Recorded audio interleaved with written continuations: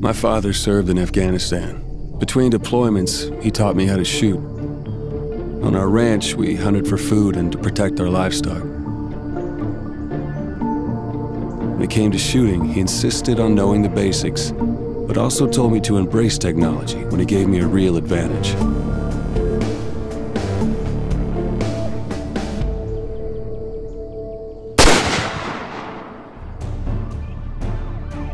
When it was my turn to serve, I took all that wisdom with me. Release the hostage and you will not be harmed. You have the green light. No one has to get hurt.